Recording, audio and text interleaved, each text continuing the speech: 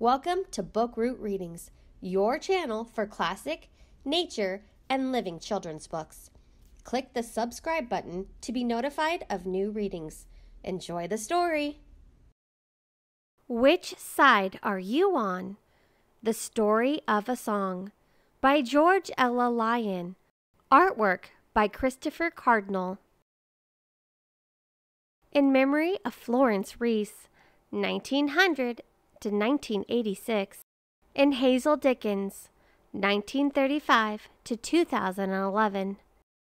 For the people of Harlan County and for all who sing out for justice, especially Jean Ritchie, the Real World String Band, Jessie Lynn, Jason, Silas, Anne, and Kate, GEL. For the workers, organizers, their families, and friends who have taken a stand to protect our right to labor and live with dignity.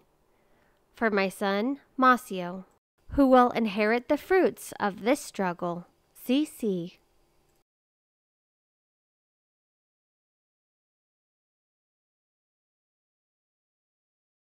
My pa is a miner. Earns our dinner deep in the mountain, blasting and loading coal. Sometimes, when he's worked a low seam, my little sister has to walk on his back to straighten it out.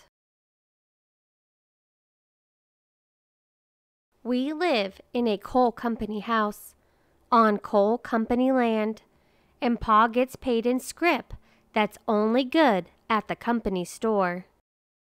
He says the company owns us sure as sunrise. That's why we've got to have a union.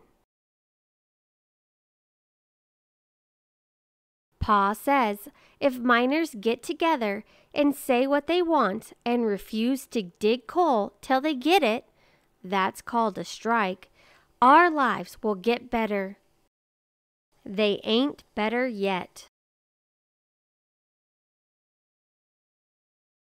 We are all of us, me, Harvey, Hazel, Leonard, Elmer, James, and the baby, hiding under the bed. Ma watches from behind the door. Not hiding from a storm, or a bear that's got into this holler. Not from a thief.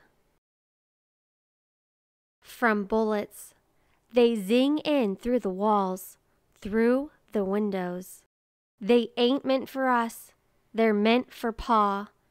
But if a bullet hits you, it don't matter whose name is on it. Pa ain't even here. Ma heard that Sheriff Blair was sending gun thugs after Pa.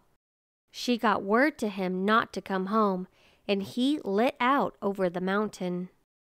We're in bad shape now, but if Pa got killed, we'd be sunk.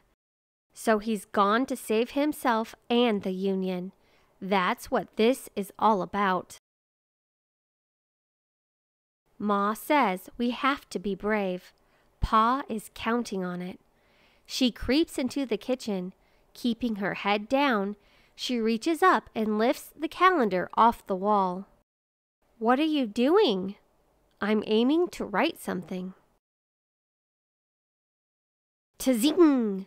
A bullet just missed her wrist. Any of you young'uns got a pencil? We squirm around looking, but come up empty-handed. Ma finds a stub in her apron pocket. She uses the door like a table to write on. We can't move much under the bed, and it's hotter than a chicken coop. The baby starts to whimper too, but that don't stop Ma. We need a song, she says. Looks to me like we need a fort or a trip around the world. But that ain't happening. Ma just hums and scribbles on the back of May. When she stops for a minute, Elmer says, "Sing it to us, Ma." Come, all you poor workers, Good news to you I'll tell, of how the good old Union has come in here to dwell. Which side are you on? Which side are you on? I ain't on any side. I'm under the bed, and I want Pa. Hush, your Pa's working for the Union, and the Union's what can save us. Looks to me like it's about to get us killed. They're the company's bullets. Why don't the sheriff stop them? The company pays him not to. They own Sheriff Blair as sure as they own this house. They say in Harlan County, there is no neutral there. You'll either be a Union man or a thug for J.H. Blair. Which side are you on? Which side are you on? If Pa gave up the Union and did what the bosses say, would they quit shooting at us? They would for now. And Pa could go back to work? Who wants to work for somebody that's been shooting at him? And if he did, he'd be a scab. Scab is a dirty word around here. It means you cross the picket line and dig coal when the miners are on strike. You help the bosses and hurt the workers. Pa would never do that. This ain't easy, but sometimes you've got to take a stand. I don't see us standing. I see us under the bed. Ma ignores this and goes back to writing. Don't scab for the bosses. Don't listen to their lies. Poor folks ain't got a chance unless we organize. Which side are you on? Which side are you on? This is how the night goes. Bullets through the walls. Talk under the bed. Words on the page. When the thugs finally quit shooting and we crawl out of hiding, we're sore and hungry, and our house is busted up, but Ma has written us a song. When Pa comes back, he hugs us all. Then gets shaking mad. They could have killed every one of you. You too, but they didn't. And while they were trying, I wrote something. She sings her song, and Pa listens hard. Then he takes a deep breath. We could use that. It'll bring folks together. It did, and it still does. Which side are you on? Which side are you on? That song, written in 1931 in the mountains of Kentucky in a rain of bullets, has been sung by people fighting for their rights all over the world. And Ma, Florence Reece, lived to tell the tale. Here she is on her 85th birthday. Author's note. We human beings have a big problem with greed, wanting more than we need, more than our share. It's a lot easier to make money when you already have money, and all too often industry puts a higher value on profit than on workers' lives. This is what was happening in the coal mines of eastern Kentucky in the 1920s and 30s. Many mines were owned by big companies far away, who didn't care what happened to miners as long as the companies got their money. Mine operators, their representatives, often kept wages low and spent as little money on safety as possible. In many cases, miners weren't paid in U.S. dollars, but in scrip, a currency good only at the commissary or company store. This system meant that prices at the store could be kept high, and all a miner's earnings eventually went back to the company. Whenever one side has all the power in a relationship, something needs to change. For coal miners, change came through a series of unions: the National Miners Union, the United Mine Workers of America, in which they banded together and went on strike, refused to work, until they got a contract giving them better pay, safer working conditions, and health care. While on strike, workers form a picket line in front of the job site and carry signs to let people know why they're not working and to warn other workers not to come take their jobs. Changing the power structure is never easy, and that's where our story comes in. When organizers were trying to start unions in the coal fields, mine owners bribed county officials, including those enforcing the law, to try to stop them. They brought in outside workers, called scabs, to cross the picket line and keep the coal mines going. When strikers couldn't stop the flow of coal, they lost the workers one power: to withhold their labor and stop production. Violence broke out on both sides. Deputies and hired killers, gun thugs, attacked organizers and their families. Strikers fought back and sometimes attacked scabs. This violence gave Harlan County, Kentucky, where I'm from, its other name, Bloody Harlan. Sam Reece, Florence's husband, was a union organizer, and Sheriff Blair's deputies were after him. They attacked the Reece house more than once, and it was during the worst of these assaults that Florence wrote, "Which Side Are You On?" In the folk tradition, she used a tune she already knew and made up new words for it. Some say it was a hymn, "Lay the Lily Low." Others say it was a ballad, "Jack Monroe." A lot of great songs were born this way. You might try it yourself. We don't know where "Which Side Are You On" was first sung, but it's gone around the world in the 80 years since. If you go to YouTube, you could watch many versions today. As often happens with folk songs, singers have changed and added verses as needed, and one of the most famous verses, the one that ends, "Poor folks ain't got a chance unless we organize," doesn't appear in Reece's published version. I include it here because it's a rallying cry, and everyone who knows the song would miss it. That's one of the great qualities of folk songs.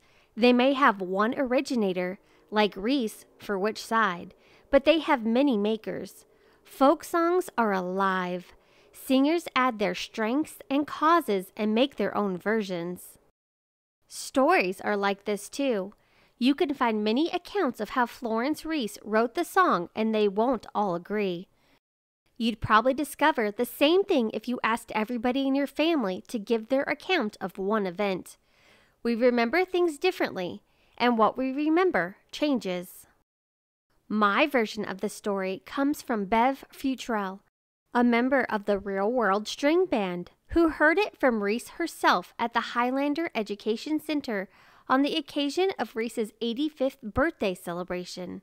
For many years, Florence and Sam Reece were affiliated with that famous social justice training center in Tennessee, where people such as Martin Luther King Jr., Rosa Parks, and Pete Seeger came together to plan ways to make our society more just. Like anything we humans make, unions are not perfect. Greed for money and power takes hold in unions too. But there is no denying the positive role of unions in improving working conditions and establishing workers' rights. All these issues are very much alive today, when wealth and power are held by a small percentage of people, so that the gap between rich and poor continues to widen. Look around and see what you could find about social justice where you are. It's never too soon to become informed. Decide what you think and speak out. You have a choice. You have a voice. You are how change happens. Acknowledgements.